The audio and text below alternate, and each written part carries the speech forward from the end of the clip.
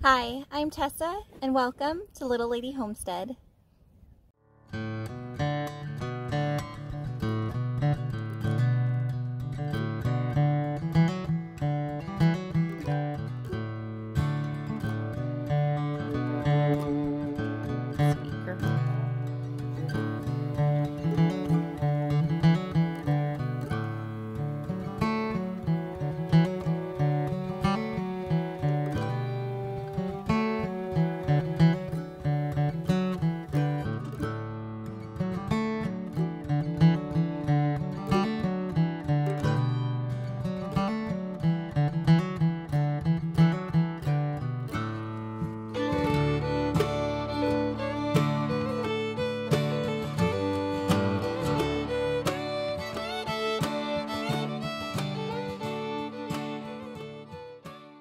So I'm guessing this is probably about 10 pounds, which is a lot more than I was feeding her initially, but now I'm asking her to feed 2 calves and give us milk. So I'm giving her extra so her supply can increase. Yeah. You can hear her mooing. I have my cart behind me that I bring with me. But once it gets to be probably about 8 o'clock in the morning now, because both calves are separated, she's ready. She calls for me. She wants her grain and she wants to be milked. So this is the 3rd morning now that I separated Charlie. So both calves now are separated from Gracie overnight. That way we can get milk in the morning. He was with her exclusively for 2 weeks, and then once he turned 2 weeks old, I started separating him at night so that we could get milk, because we weren't really getting milk for a couple weeks, and so we were buying store milk. But here she is. She's waiting for me here. Huh, you ready? The calves are ready. They're pacing around over there.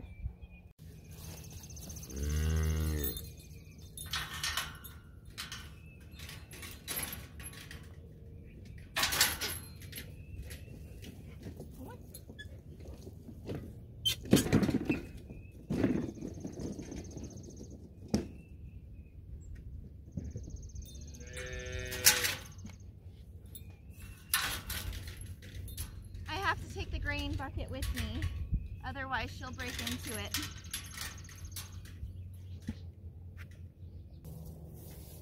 So before I give her her grain, I want to pick up any manure that's in the stall. That way once I give her her grain, I'm all ready to go.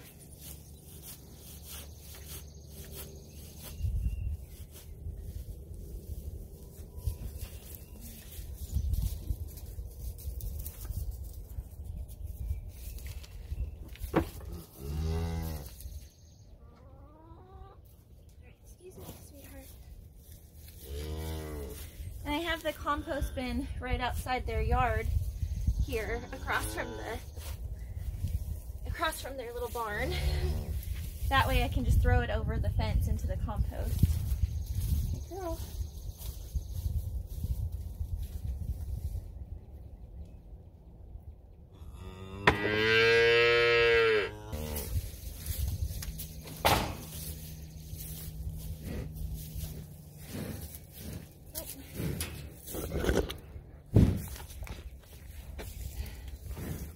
I check on her stall like twice a day. I check on her twice a day, give her grain and either milk, or just check on her and give her food. And also, if the stall is a mess, then I'll clean it up. And without fail, she will poop in here.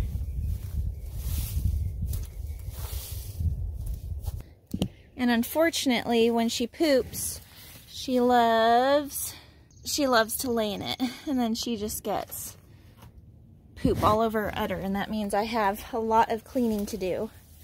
Huh, look at that dirty udder. Alright, so I'm going to go get her grain and get it set up in here to start washing her off and then milk her. So I have this gate here that I close, since I don't have a milking stanchion, this at least shows her where she should be, and it helps me secure her.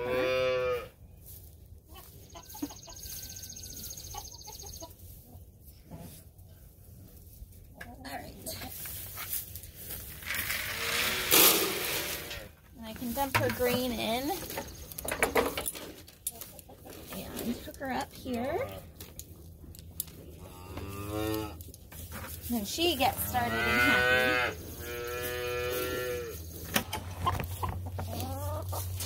Alright, then I attempt to have her move over a little bit. Good girl, Gracie. Yep. Good girl. So I push her a little bit. Then I have this dog leash actually that I put around the back of her and hook it up to this chain.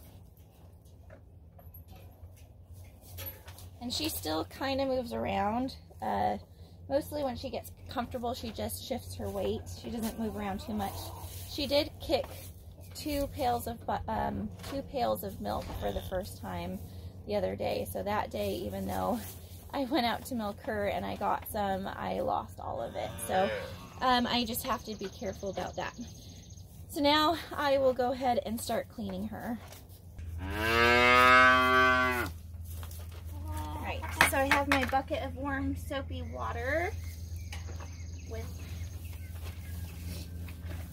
some dish towels in here, and oh, it's really dirty. So I just have to start cleaning. And then once my towel gets dirty, I don't put it back into the clean water. I usually will fold it and then wet it. Just pour some of the soapy water onto it. That way I'm not contaminating that water. But when it's all dried on here, you need a good amount of water to clean it off. I might only milk from 2 of the quarters today and leave the other 2 for the calves, but still I'm going to clean all of them that way. That way it's clean for them.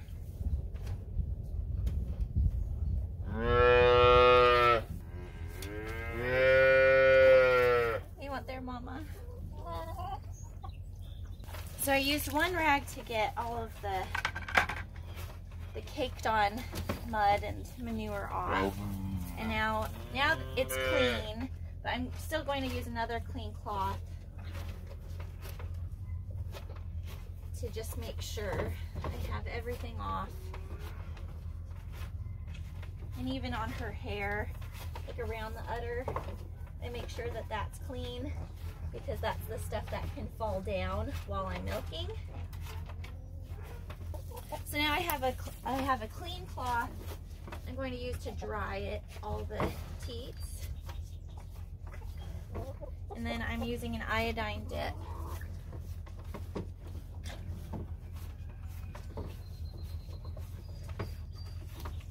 And this has to sit for 30 seconds to disinfect. So this is when I'll usually go out and pick up a couple of spots of poop outside.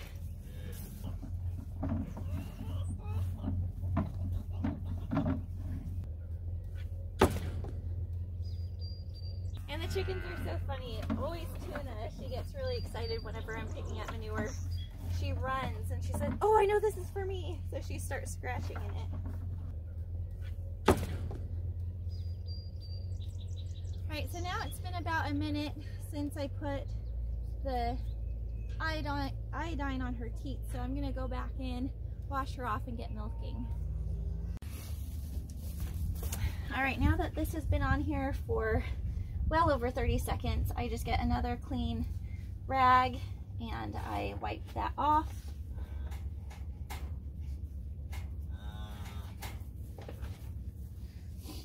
And now I need to strip some milk out of the teat,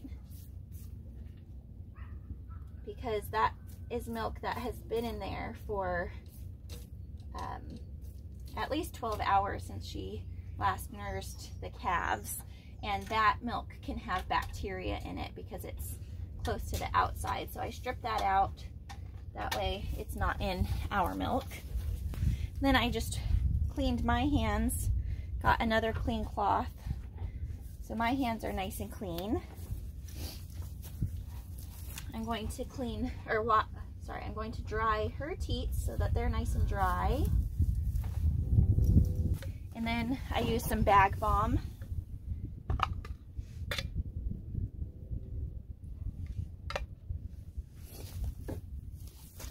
And I put that around the top of her teat where I'm going to be tugging a bit and rubbing. That way it doesn't get chapped and it helps lubricate it so my hands can move a little bit easier.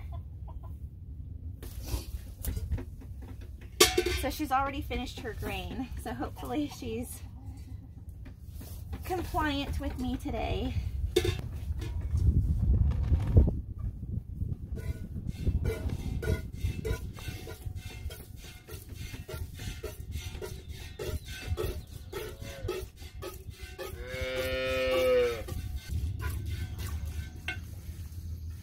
When I see her start to shift her weight, I snatch the bucket up. All right, back. Back.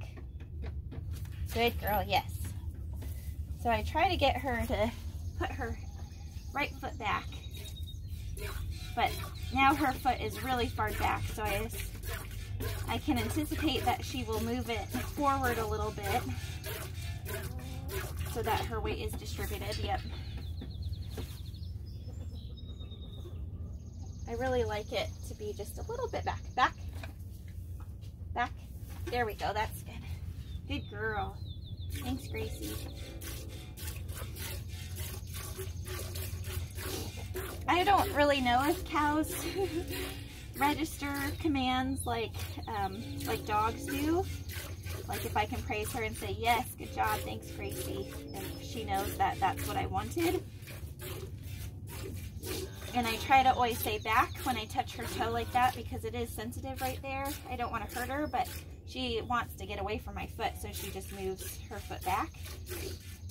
So I say back when I'm doing that. So hopefully one day I won't have to push her toe. She'll know what back means and move her foot back. That's about how long I can last. This back teat is pretty small, so it's hard to get my fingers in there to make it the easiest. So on the back with my left hand, usually I kind of squeeze at the top and then roll my thumb down because it's a really small teat. And then the front one is big enough. The dairy farmer that I got her from actually taught me. I hadn't heard this before, but he said to put your thumb against the teat like this, and then you pinch and roll down, and it kind of saves your fingers from hurting as much. So on the longer teat, I can do that, and it really does help. I can go a lot longer.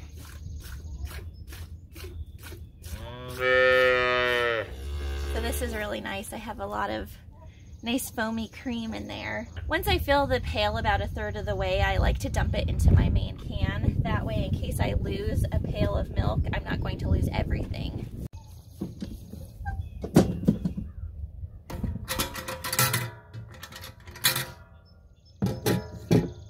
I like this pail because it has a lid.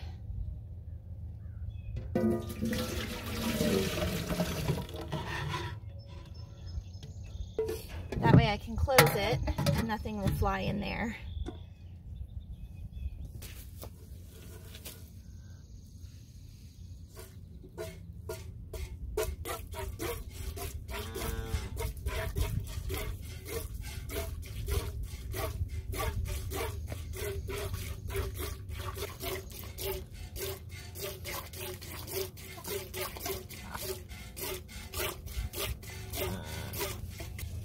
So Gracie's really sweet. She's been done with her grain for a long time. And I'm taking a lot longer than I usually take because I'm setting everything up to film it, and she's being very patient with me. So the hardest part of milking And I think probably especially since I started separating Jake at night, I do think that she is holding back cream a little bit, because regular milk, which is probably like 1 or 2% milk that you get from the grocery store, that comes out first, and then she'll let down the cream, and she can control that. She can decide whether she lets down her cream or not. And when I started separating Jake at night, I noticed that she was holding back a bit of cream, which is good because I want him to get it. I want him to grow really well, and he's massive, so he needs a lot of food. But since I started separating Charlie the last 3 days, I've noticed I'm only getting a little tiny cream line from her, which again is fine. While he's still little and they're both growing, then that has the most fat in it, obviously. So we'll have less ice cream, but if it means that the calves will be nice and healthy, then I'm happy. So right now this teat here is slowing down. I'm probably getting cream out right now, but it's pretty slow going. So if I really work at it, I could probably get more. But like I said, I want a good amount to go to Jake and Charlie. My goal here is not to drain her because I want the calves to get milk. What I want is hopefully about 3/4 of a gallon. If we get 3/4 of a gallon of milk a day, then that will meet our needs, and hopefully her production steps up to that plus what the calves need. So I only want to take what we really need and leave the rest for the calves.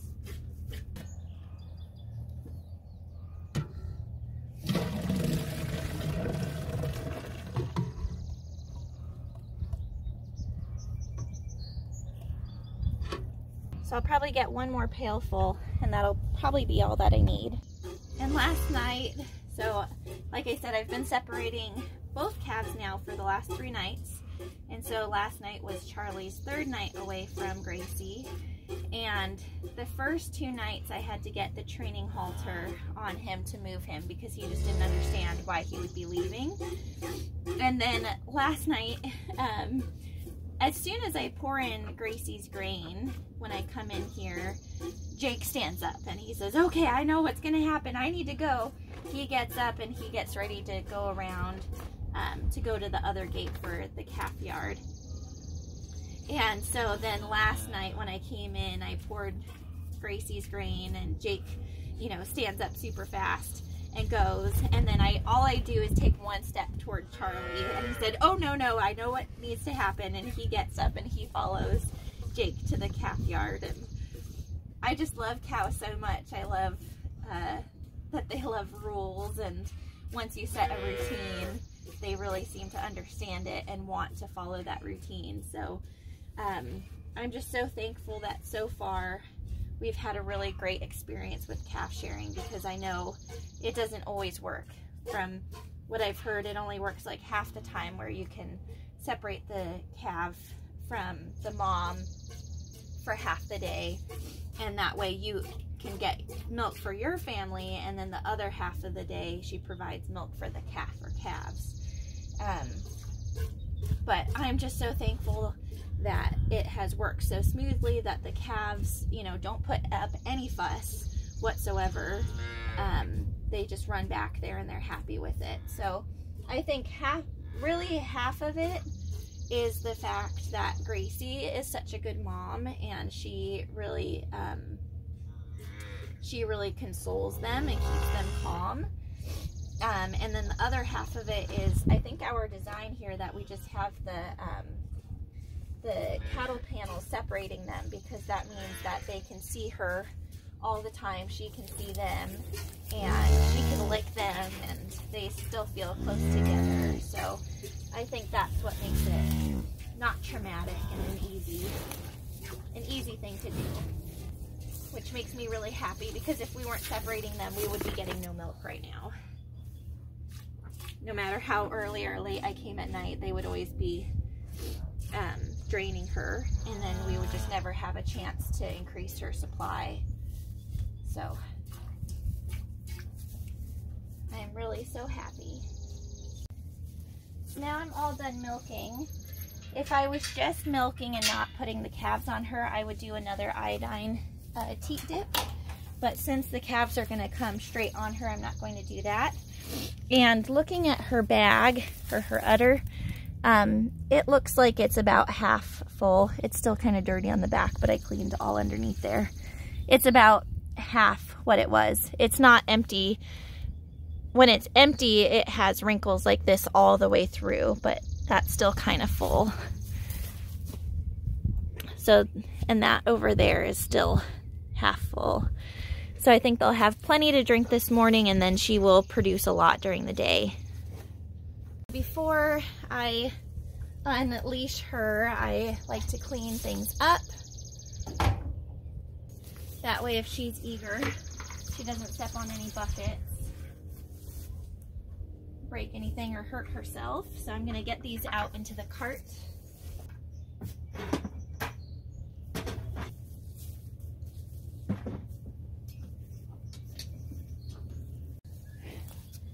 She's just so calm. I'm so lucky to have her. This part she doesn't really like. All I have to do is grab a metal thing around where her lead clips on and pull it. It's like a quick release. So I just pull that. Sometimes she fights me, or maybe she's trying to help me in pulling it off. So she usually stays in here, and then I go and let the calves in here, and then the calves will nurse. Good girl. Yes, you are. Yes, I do love you. You're a sweet girl. Yes, you are. Jake is ready. There he goes. Good boy, Jake. Good boy, Jake. Charlie doesn't quite understand this part of the routine yet, so I'm going to go get him. Hey, Charlie. Hey, sweet boy. Hi. Hello. Hey, Ridley. She says, what do you have for me? You chewing cud? They have been eating a lot of hay and grass, and Jake has been eating grain. He seems to go after the grain really well. Charlie's kind of learning. All right, let's get you to your mama. I do like to close the calf yard during the day. That way the chickens have their own space. All right, come on. So usually I just tap his back, and then to steer him, usually I can just walk behind him and tap his hip. Oh, he sees the gate open. Yep, that was easier than it was yesterday. He says, I'm ready. Now they are both at it, and she is happy to see them, and they're both wagging their tails. They're happy to be with her. So yeah, they're going to that full side. Oh, look at that milk mustache. So I am really happy that we can raise them on milk, because I've heard that they just grow so much faster, and they're so much healthier when they can drink mama's milk instead of the milk replacer. You're such a good girl, Gracie. She's taking care of all of us. So now the last thing that I have to do is just pick up some more manure around the yard, which it's so nice. I love coming out here in early morning. It's so pretty, and right now it's nice and cool. And so working out here, even picking up manure, is really nice.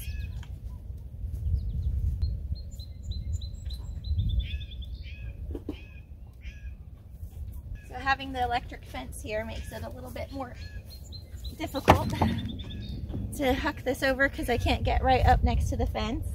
So far they're minding this fence really well. All three of them have gotten zapped a few times, and they're leaving it alone. We are training them on this fence inside their yard so that they know not to touch it. They know that it's a boundary. And then right now we just have it along the edges of the fence line, but maybe tomorrow we'll move it so that there's kind of a lane and it blocks off part of the yard, because that's how it'll be when we're outside. That way we know that they will actually use a lane, and if we say that the lane will be 8 feet, you know, it's kind of like a hallway. Do they feel comfortable going through that hallway, or do we need to modify it?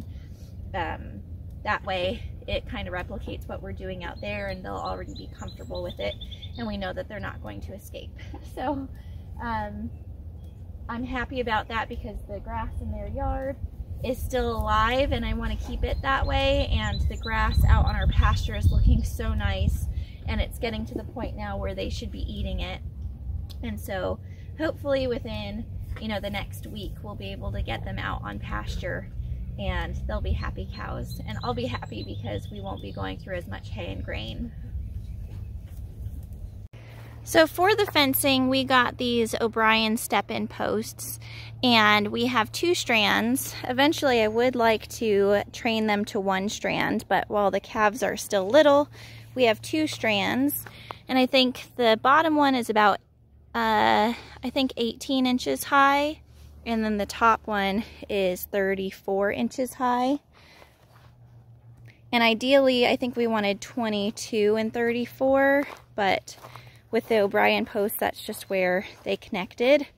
And then I do have pigtail posts in the corners, but they aren't insulated for that second one. We were going to just use those little lastrator rings to keep the wire on there, but then it would ground out. So we got an extra insulated post to go in the corner so that it's not touching that pigtail post.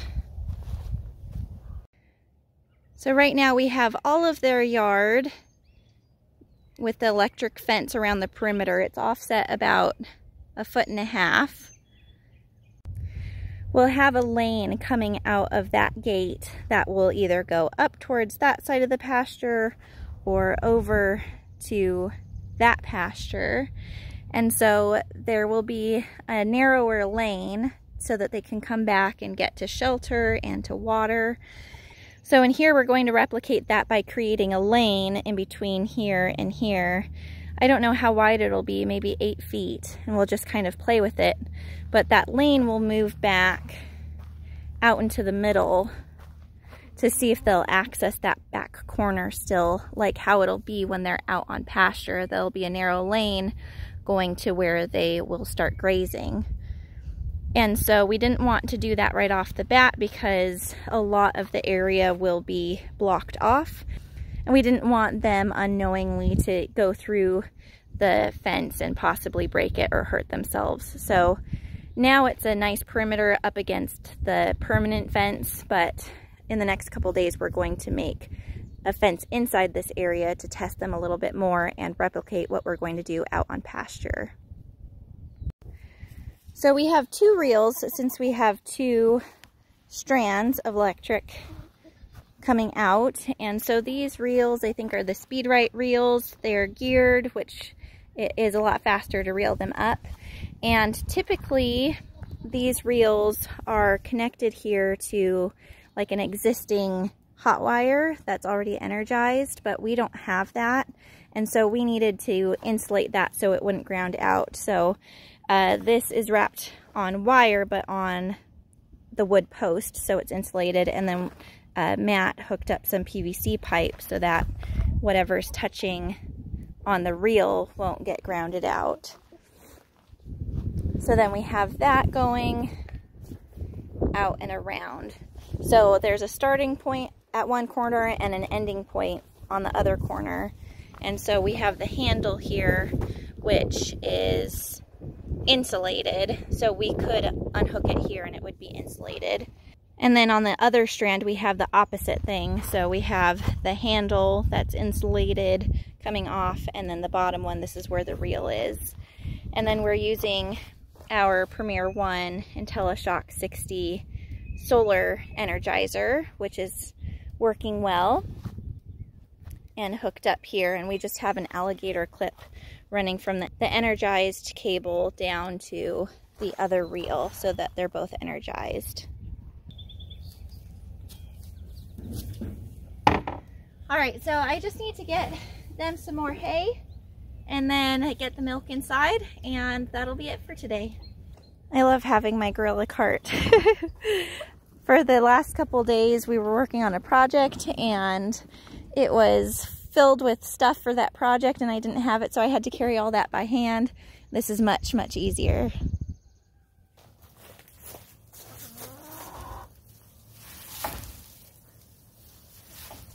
So the calves are only just nibbling on hay right now, but Gracie is going through almost at least a half bale a day, sometimes more. And so that's another reason why I'm really excited for them to get out on pasture so she stops eating hay. She does waste a lot, but the good thing is we are using hay as their bedding because it's actually cheaper than straw. And so whatever falls on the ground, that's fine. When I have to really clean it out where there's a bare spot, I throw some hay down there anyway.